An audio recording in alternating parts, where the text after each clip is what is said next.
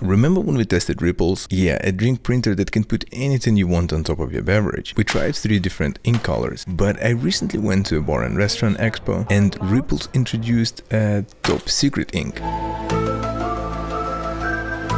It is unique because you can only see the final color when ink lands on your drink. That ink is based on red cabbage, so it changes color when it's mixed with acid, which is a lemon or lime juice in our case. I made a basic drink with lemon juice, and because of the high pH level, the print turned bright red.